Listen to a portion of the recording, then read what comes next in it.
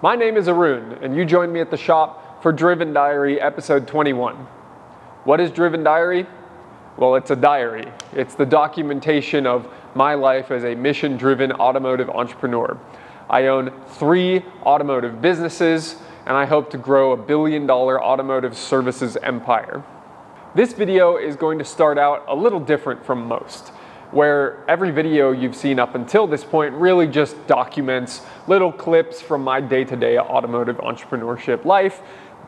I want to start off this video by highlighting a current event in society that I believe we need to shine more light on. And it's a big current event. Now, some of you are gonna call me a conspiracy theorist, some of you are gonna think I'm crazy, but I want you to listen. I want you to just have an open mind to the possibility that what I'm saying is true. And it's not good. It's not easy to talk about. And I would say that I became a little bit more enlightened to current events in 2020, like a lot of people. A lot of people went from just living their lives generally in a peaceful way to seeing how government can massively impact our lives in a very short amount of time, whether that be through mask mandates, vaccine mandates, stay-at-home orders, whatever it is.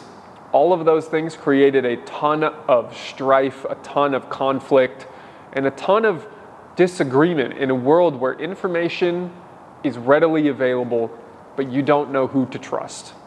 And that's where I feel we are at right now, is that it is so hard to believe really anything that you read online that is different from what you're seeing out of your own 2 eyes. Your own experience is really the only thing that you can rely upon to be at least somewhat factual for you to base your opinions and your actions upon. And so I encourage you to listen to my factual experiences, compare them to your own, and see if you truly believe in what I'm talking about, or if you have a different belief. And if you do have a different belief, or you do agree with me, leave it in the comments. I'd like to hear from you. In 2020, we saw a ton of conflict. It did not appear to be coming from a real source. When I look at what my experience with COVID was, I got sick for 3 days. I had a fever. I lost my sense of smell and taste for a week afterwards.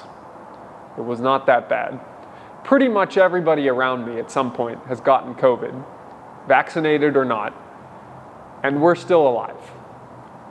Most of the people who passed away with or without COVID, and I'm not sure if I trust any statistics around that, but supposedly were the elderly, the obese, and those with pre-existing conditions. So basically, a sickness killed weak people. That's happened a lot of times in our lives, and the world has never shut down as a result of it before.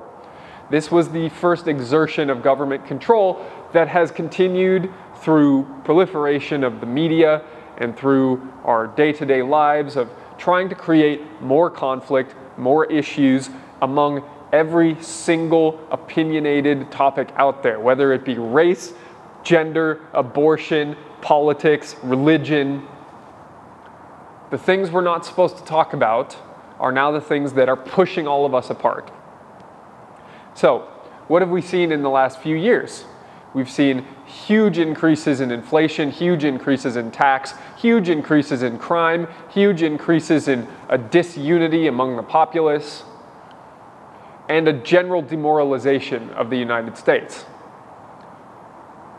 Is this by design? I believe it is.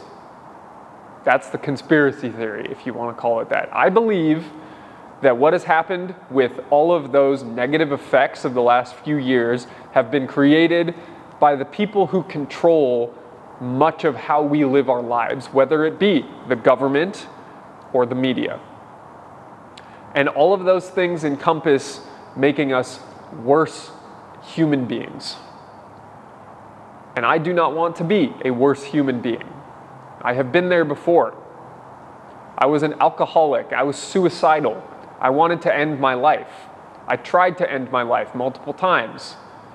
And it was only once getting sober, realizing that there is a better path to living, and then living that path, that I have come to be in a place of self-empowerment where I believe that it is worth me sitting in front of this camera and talking to you, that it is worth pursuing my entrepreneurial dreams until I die, that it is worth raising a family no matter what the consequences in today's crazy society.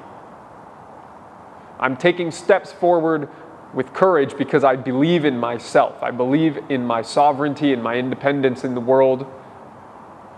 But I believe that most of us out there do not see that. Because you're playing into the powers that be. They want you to commit crimes. They want to tax you into oblivion. They want you to be afraid. Why would the leadership of our society want that unless they want to control you, unless they want to make you dependent upon them? The alternative is that you are wealthy, is that you are healthy, is that you are confident in yourself, is that you have a strong community around you that you believe in and that holds you accountable, and that you have security. What do those things sound like? Those sound like all the levels of Maslow's hierarchy of needs. That sounds like what has been scientifically proven that humans want. And it's being stripped of us. There is a systematic approach to stripping that of us. Now, if you listen to the We Are Driven podcast, which is my podcast that I host with Dan LaRue, it comes out every Sunday and Wednesday on Apple and Spotify, you will have heard me talk about something similar to this before. You will have heard me talk about the fact that 2024 is a disruption event year. That this year, things will happen in our society that will attempt to derail any semblance of the historical successful United States. Now, why is that? Because this is an inflection point. This is an election year. This is a time when there is a possibility that those powers that be are eradicated. Because there are enough people like me out there who are speaking up, who are aware of what's going on, who see that there is manipulation going on behind the scenes, and that we want to stop it. And so this disruption event will come in a few different ways. It could be another illness, another disease, another COVID. It could be the growth and expansion of the wars going on in the Middle East. Or it could be the most destructive political race ever.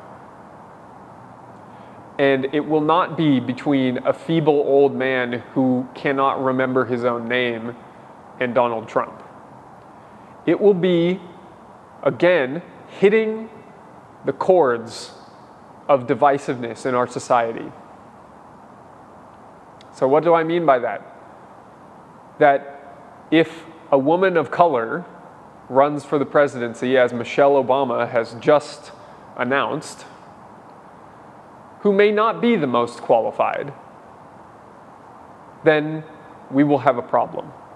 Because there will be, 50% of the population or more that may believe in her, that may believe in that as leadership. But if you look at the policies that leadership is enabled and empowered to put in place, you will see that what Trump did during his 4 years is better than what any Democrat has done in my entire life, or any other Republican for that matter. So let's take into account what I just said.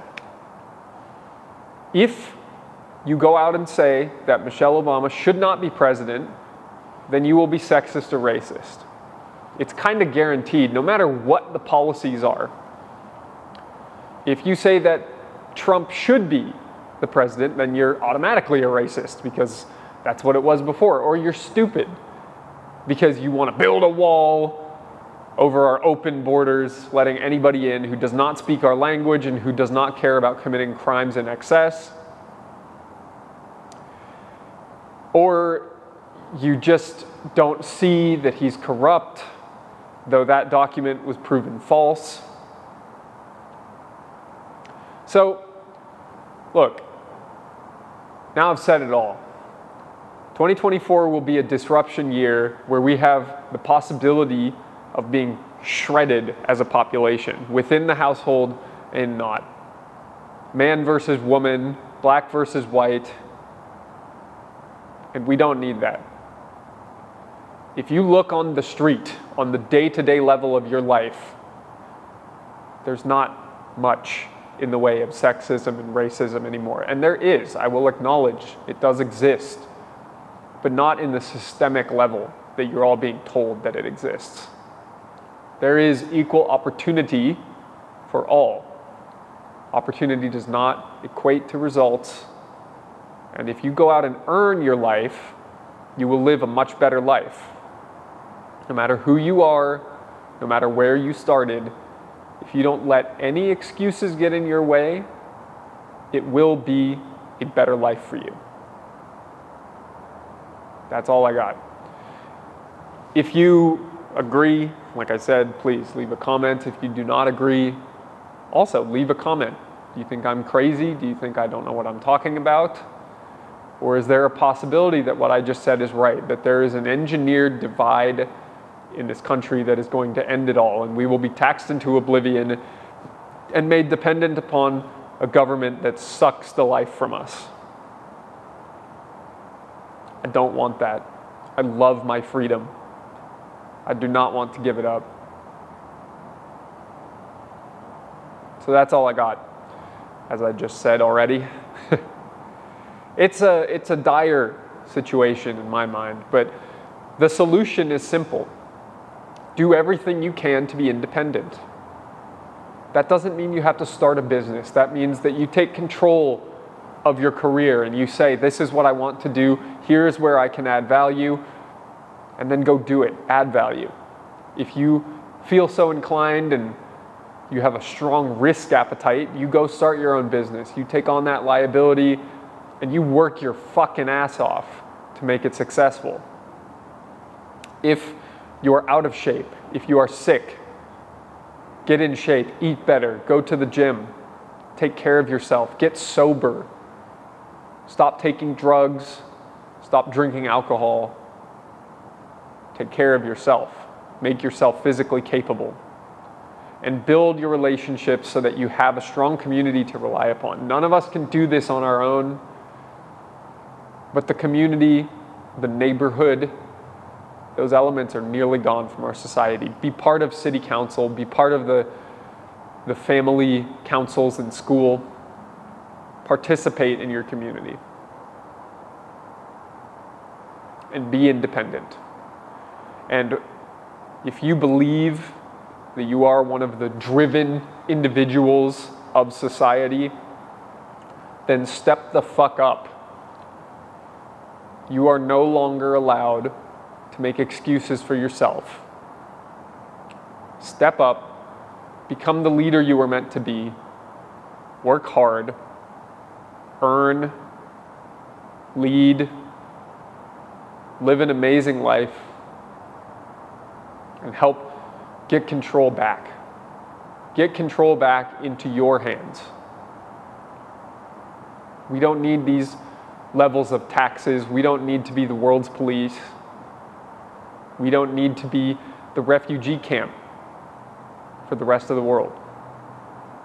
We can be a sovereign nation that is proud, that is massively prosperous, and that lets everybody who live here lead the best life that they can. I want that for all of us. So, now that all that heavy stuff is out of the way, in this week's video, I go up to Seattle, I resurrect the S55 AMG that I bought back in November. Then I go to Houston, where I cannot tell you what I did. And then I went back to the Bay Area for 2 days of running the shop.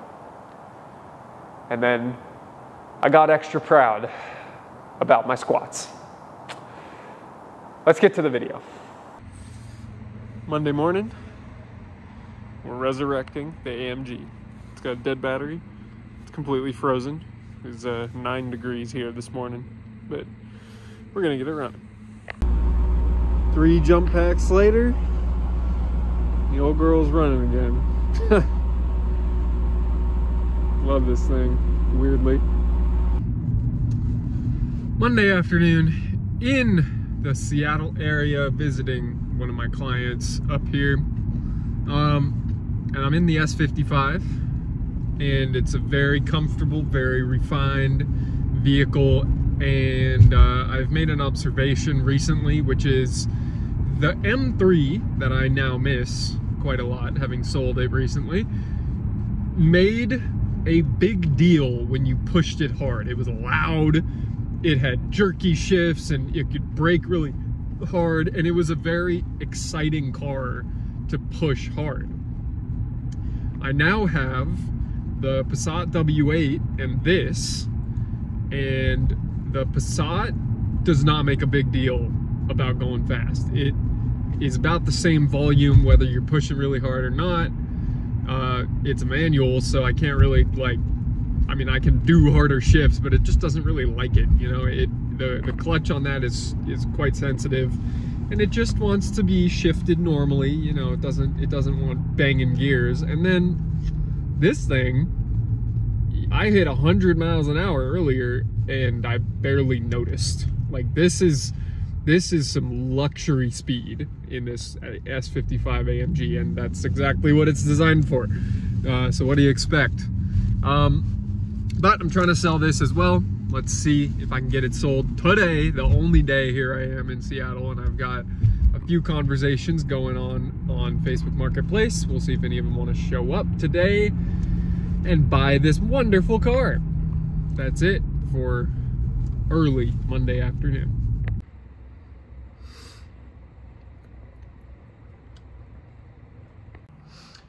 We are in Houston, and you saw we were in Seattle. Got the S55 up and running, visited with my client for a day, helped them out with some things, and then I got a text yesterday afternoon saying we may not even be coming here. And the client that we were going to be seeing in Houston may be looking to postpone the trip. The weather here apparently yesterday was very bad, but we ended up coming along anyways. But I woke up to a text message saying my flight was delayed. So I got a nice slower paced morning. Got to go to the airport an hour and a half later. It was a nice, like, pre-planned delay, at least. They texted me like before I woke up saying, hey, your flight's gonna be an hour and a half late. And that was fine. I got here in time for our meeting this evening. And I got to go to the Washington Department of Licensing and register my truck. So it was all in all a productive day. Nice trip to Houston. It's in the 20s here as well, so it's been a very cold few days here around the country. And fortunately, I guess it was snowing yesterday. It's not snowing today. Got a dinner meeting to get to tonight, and then tomorrow we're visiting our client site, and then it'll be back to the Bay Area Wednesday evening. The shop so far this week has not occupied much of my brain, because if I let it, I would drive myself crazy with wanting to micromanage everything, getting nervous, kind of just being preoccupied when there's really nothing I can do from all the way over here. So I prefer the approach of just saying, you know, they've got it, the team's got it at the shop, everything's under control, and I can focus on what I am doing in the moment, which is a good stress reduction tactic. Does it sometimes probably mean that I am too relaxed about certain things? Yeah, I would say so. I think as far as which way the pendulum swings on that one, I get bit sometimes because I'm just not even supervising enough. So that's a balance I always have to try to strike, and nobody's perfect. But here I am on the road working the second job as a consultant, not just a automotive shop owner, but also helping automotive businesses with mergers and acquisitions, investments, structuring, their books, really wide range of stuff I've helped some automotive companies with over the past 5 years since I started, actually 6 years now, since I started Driven Performance Advisors. So that's what we're doing today, and tomorrow we're getting to know a company that we're going to try to help sell later this year, and I'm very excited for it. Good company, good people. We'll get to know them more tonight, more tomorrow. And it was a nice, smooth travel day. It's nice to get back on United Airlines. I don't fly them as much as I used to when I lived in San Francisco, but I do like United. I think they run a good airline. Good customer service, good customer experience. They like to reward you for continuing to use their service, I think, more than any other airline does. With that, on to my next meeting. Just a quick note, I can't record when I'm on a confidential client site helping somebody sell their business, but you're going to see a very, very short clip here with a semi-truck turbo. That's all I can show you. Let's get back to it.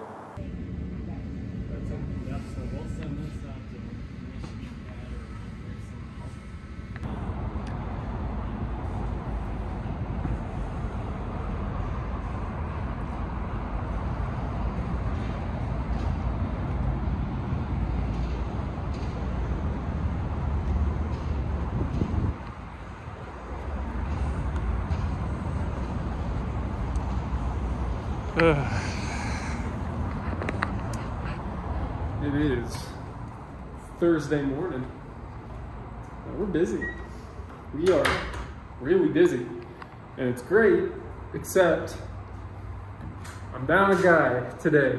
Somebody called in sick, so I only got 2 techs to fill a very large space. We got a lot of cars coming through here, so it is hurting our lack of throughput, but we will get through it. I didn't record a single video yesterday, and I basically woke up, worked out, did a decent morning routine that I could do in a hotel room in Texas, 20 degrees outside, and then spent 7 hours meeting with our client out there. Very excellent day of meetings. And then got on a plane and came back to San Francisco. Now we're back at work. So I'm here for 2 days operating the shop. Got a few calls with other clients for Schwartz Advisors that we got to get through. And then I'm back on a plane to Dallas on Sunday. I'm there till Wednesday. So a couple of trips to Texas. And that's really disrupting the flow at the shop, but it is going well here, so I can't complain. Just got to get the cars in and back out again profitably. That is the formula. That's what I got my guys focused on. Work is really picking up. We're getting a lot of phone calls, so all in all, very good. And in other news, the S55 will be showing up here on a truck today, which I am very excited for, and I might even take it home. So that's it for Thursday morning. We'll get back to work.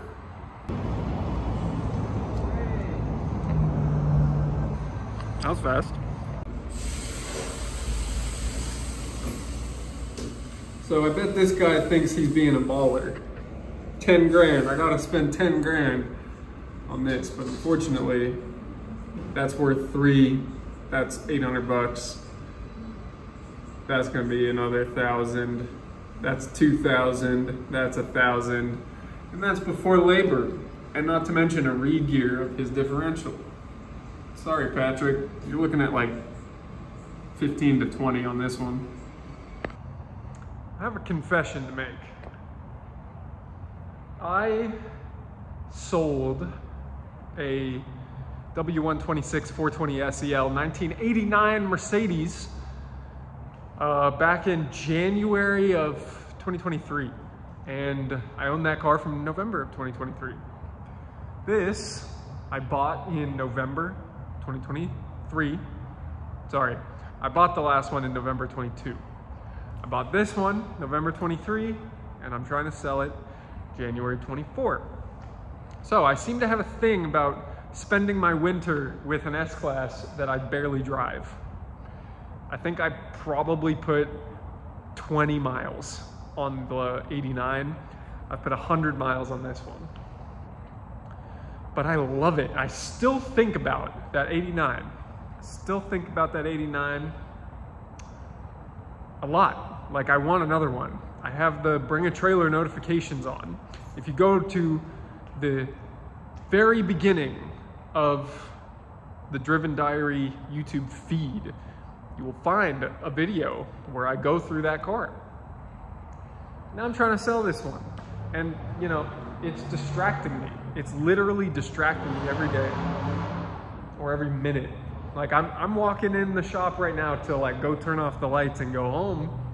But instead I'm like, you know, look at these wheels. They just fit so nice. They're so wide in the freaking wheel well. Like, they're kind of perfect fitment.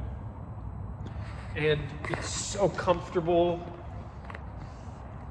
And it just drives so nice. It's super powerful. The suspension's good on it. Shit. If only it weren't a time bomb of electrical and hydraulic issues. But man, I just love cars. That's the point. That's the point. That's the point I want to make. I love cars. I love cars a lot. I love everything about them. I love how much I think about them. And that's why I'm gonna win in this business. It's passion. It's what it takes. So apparently earlier this week, these were found out here. And that camera's been knocked down. Because some people behind the fence over here were throwing stones, and then they might have even broken into the fence. So back here ain't exactly full of valuables, so not really the end of the world, but still don't like that.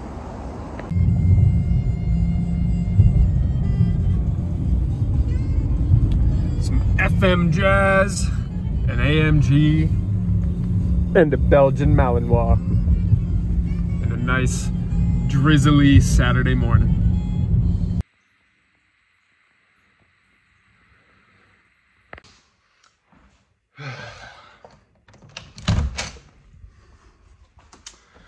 Let me go into the garage where I can speak freely without waking up Evelyn. Saturday morning, and I am squatting a good, 245. And it's not a lot of weight, but it is the most weight that I have squatted in a while. And I feel strong, but I slept in this morning till 5:30. I woke up at 3 after falling asleep at 7 last night, and hadn't plugged in my phone, hadn't brushed my teeth, hadn't done anything the night before. Definitely am probably a bit sick, but that doesn't stop anything. I was delayed against my will this morning and last night, but that doesn't stop anything. I'm sleeping in till 5:30 when I'm sick on a Saturday. What the fuck are you doing? Anything less than that is pathetic. And if you're watching this and you want a good life, a great life that you're really truly satisfied with at the end of the day, and you have that drive within you that makes you not satisfied, then this is what it takes. And you should stop wasting your time. Now, I didn't record much yesterday, and I'm gonna edit the diary this morning. So admittedly, this is a short storytelling week, but you will have seen at the beginning of this video my thoughts on current events. And I'll leave it with this, that the idea of becoming the best version of yourself is almost no longer a desire reserved for a small percentage of the population, but it is something that is imperative for all of us to pursue. All of you watching this, it is imperative to pursue the best version of yourself that is financially independent, that is physically independent, and that is emotionally independent. That version of you is not codependent on anyone. That version of you is not waiting for government handouts or a tax break. or your job to give you a 5% raise. Independence. Independence. That is the word that I will leave you with today. And that's it for Driven Diary episode 21. Thank you for watching. Please subscribe if you enjoyed this video. Leave a like, leave a comment with any feedback that you have, and stay driven.